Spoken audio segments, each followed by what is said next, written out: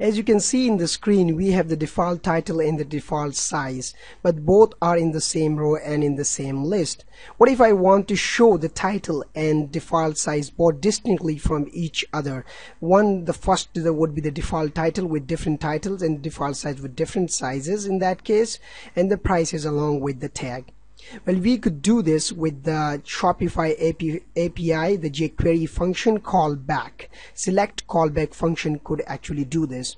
You can find select callback function here's a sample callback function for jQuery, and this is the whole callback function with the help of which you can do such kind of scenarios, but not it is limited to perform or distinction, but you can do a lot of other things with that.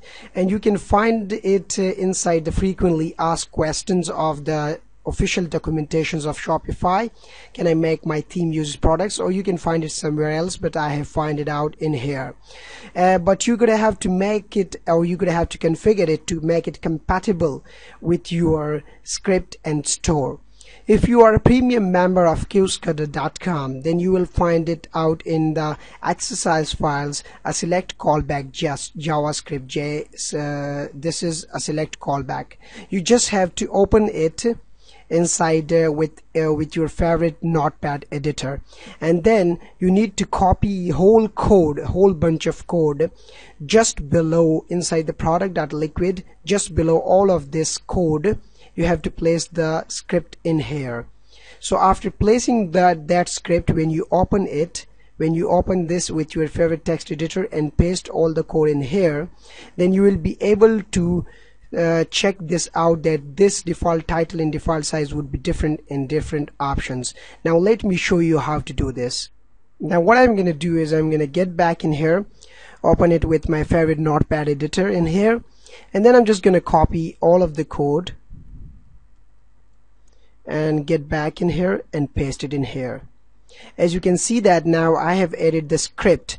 Now let me tell you that what this script can do and how it is actually manipulated. Well, the normal is a variable. We have created a select callback function. I'm not going in detail for describing each of every functionality, but I'm going to describe the main functionality of this script. For selection of a valid variant, we use this line.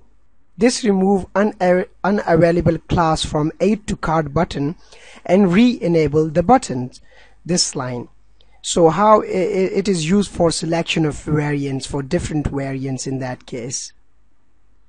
The shop.money with currency format is used to update the price field inside that script in here.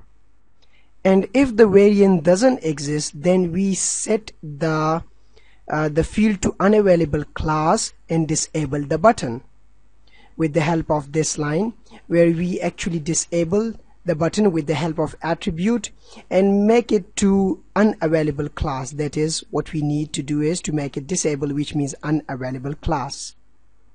And this field will update the price field message in here.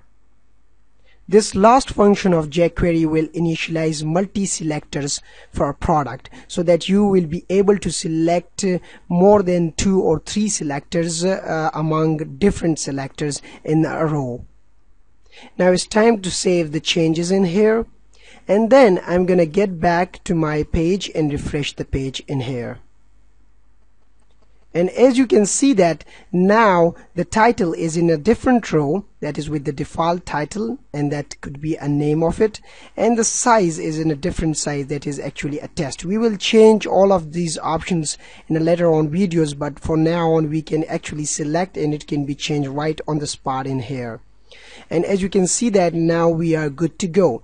The last thing I want to add in here is the next availability option, so that when a person clicks on the next photo, then the product will be changed. There will be new product, new description, new size, new title, and everything will be new, and it will be actually looping through other products.